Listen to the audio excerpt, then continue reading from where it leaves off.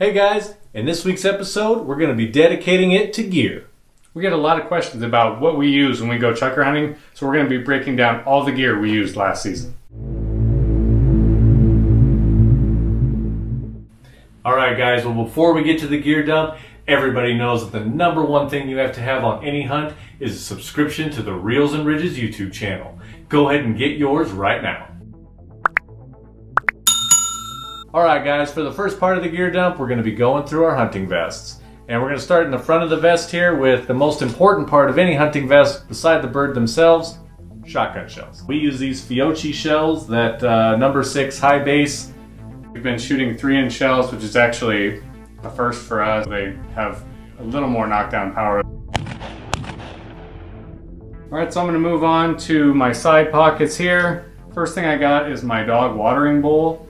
So I like to bring a little bowl on the hunt so that I can give my dog water efficiently. I don't have to carry as much water because it's just a lot more efficient when the dog drinks it. I have something similar that I keep in the back pocket of my vest. It's not collapsible like that. It's just a household Tupperware dish.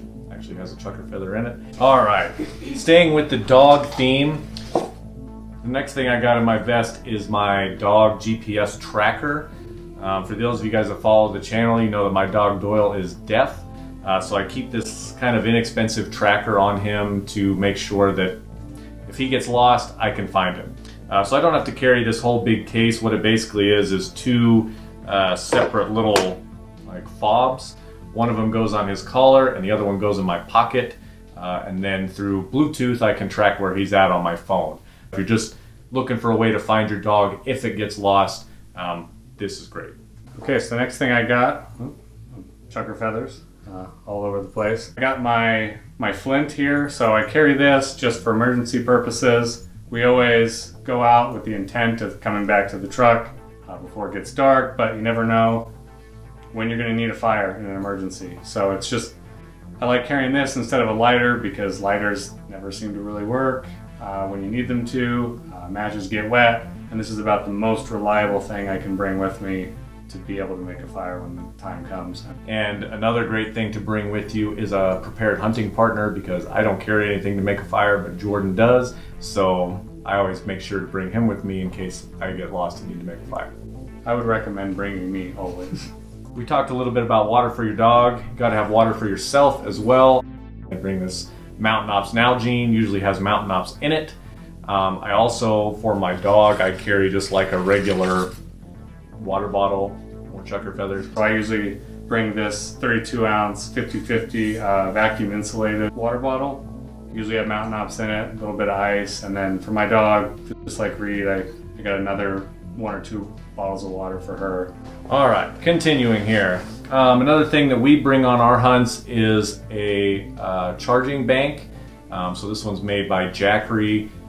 This is it's just something to keep all of our stuff charged that we need charged, maybe just to use Onyx maps so that we can make sure whatever land status we're looking for is good, or even if we're just using it to you know, figure out where the next good canyon is. Next, food. One of my favorite snacks to bring on a chukar hunt is a Lara bar.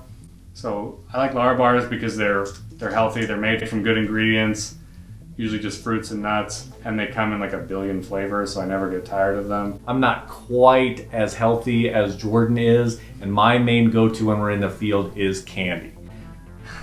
Lots of candy. I always got my vest full of something sweet. My recommendations on candy, I don't have any candy in my vest now because I ate all of it. But don't get anything chocolate because that's gonna melt. Most of the time it's like chewy fruit stuff, High Chew, Starburst. I like sour stuff, sour Skittles. Basically whatever, you know, you guys know what candies are out there, but candy is key. There's nothing better than when you've been walking for a long time and you take a break and, you know, you get a nice pull of water from your water bottle and you follow it with some candy. All right, next I've got my Black Diamond headlight.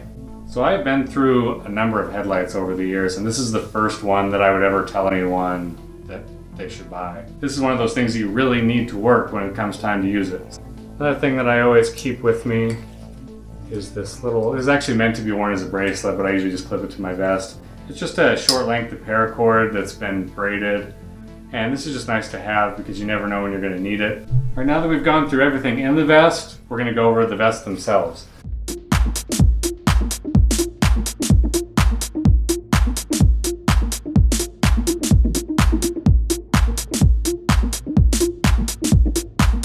So I have this Browning Burden Light vest.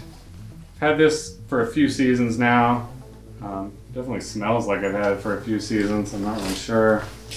Sweat and Chukar, I guess. I really like how big the back is. It's got that really smooth material so the birds slide in real easy. Down to a deep pocket, so I'm not worried about losing birds or jackets or anything like that. There's a couple nice pockets on the back. Really my only criticism of this vest is it's a little big, and that's probably on me. I think I bought too big of a size, but it hangs down a little bit below my waist, so it kind of gets in the way of my legs. If you do end up going with this vest, just make sure you try it on and get the right size. I think it'll save you a lot of hassle in the long run. All right, and my vest is the Bucks Bags Upland vest.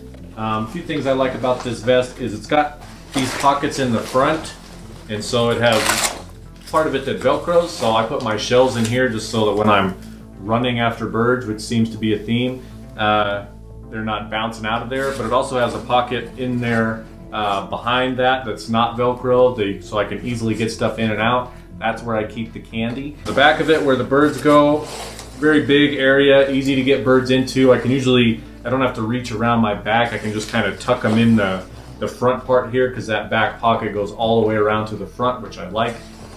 On the back part here, it has one kind of big pocket in the back. That's where I keep my dog dish. And anything else. I might put Chukar in there from time to time too. It's also got these long kind of clippy straps here that I use to put my coat into. Highly recommend the Bucks Bags Upland vest. So one thing we always bring with us on a hunt is a good gaiter. So the gaiter is meant to cover your neck and your face, protection from the sun and the wind. This is our fancy Reels and Ridges neck gaiter. We give these away on Instagram sometimes, so if you guys don't follow us on Instagram, check out that page. The other kind of gaiter that we use are these leg gaiters. We wear these mostly on the snow days to make it so that as we're walking through the wet bushes and the snow that our pants aren't getting wet. Anybody that knows me knows that none of my Chukar hunting trips are complete without my Garmin watch. I take this watch every time I go hunting. I geek out on all the stats I get when I come back. I do the map overlay. I look at my heart rate throughout the day. It shows me different speeds that I walk throughout the day. I'm like, oh, I was walking slow here. Yeah, I remember because of the terrain. So it's fun to get back and sort of relive the hunt through the data. All right, guys, now we're going to talk about a couple clothing items that Jordan and I each like. The thing that I'm going to touch on is this jacket that some of you guys may have seen me wear in the video. This is just kind of a real light jacket. It's made by One Rate. If you guys aren't familiar with One Rate Camo, go check them out. This is the Demand Series soft shell jacket for Chukar hunting when you're pretty much hot all the time because you're walking so much. It's nice to have a light jacket that you can kind of layer up underneath. One thing I like about this jacket are the armpit vent zips. I pretty much leave those open all the time because when I'm walking and running in Chukar country, I'm usually hot, so I'm trying to keep as much airflow going to me as I can while still keeping my skin covered to kind of keep me warm. So it's a great, versatile, durable jacket. Like I said, check out One Rate gear. So the pants that I wore on every Chukar hunt this year were these Sitka Timberline pants. These are by far my favorite pants I've ever worn in the field. I really like the suspenders on them, not only because of the fashion statement, I know what you're thinking, not just because of that. I really noticed how much easier it is to take big steps up onto rocks and things when you don't have a belt that's constricting you, so it's able to like keep the pants very loose around your waist but keeps them from falling down. So suspenders are definitely underrated for the Chukar hunter. Another thing that I take on most Chukar hunts, at least any day where I expect there to be sun, are my sunglasses.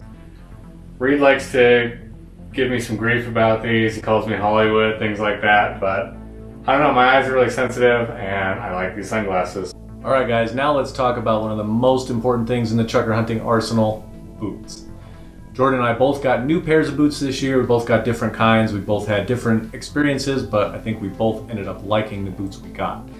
So the boots that I went with are the Crispy Brickstall GXT. These boots are super durable. They're very stiff. They're a very stiff boot. If you don't like that, these may not be the boots for you, but I like a real stiff boot. The break-in period on these was pretty long. It took me probably 5 or 6 hunts to get these things broken in, but once they were broken in, man, I've never had a more comfortable boot. So like Reed mentioned, I also got a new pair of boots this year. I went with the Kenetrek Mountain Extreme. So the thing that I noticed first when I put these boots on was the ankle support was incredible compared to anything I'd ever had. It was almost too much. I felt like I had ski boots on. I could barely walk in them.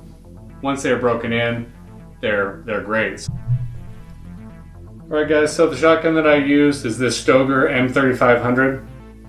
This gun is a gun I actually won at a dinner one year, and so it wasn't, I guess, my first choice, but it's been a great gun. I've had it a number of seasons, but with general maintenance, it's been a really good gun. Alright guys, the gun I used for the majority of this year is the Beretta 3901. It's a 12 gauge. Funny enough, I actually also won this gun at a dinner. Before you guys think that Jordan and I are the luckiest guys on the planet, I think those are the only 2 things we've ever won in our entire life. It's a great gun. I shot well with it, and I would recommend it if you're looking for a Chukar gun. I might get a different style. This is like the duck model, you can tell by the camo. It only holds 3 shells. I don't honestly know if they make another model that holds more shells, but I'm really more of a wood stock, you know, metal barrel kind of guy. That's really my preference when it comes to the look of a shotgun. Thanks for watching the video, guys. If you're interested in any of the gear we mentioned in this video, check out the links in the description. And don't forget to give us a thumbs up and subscribe to the channel. Thanks again for watching.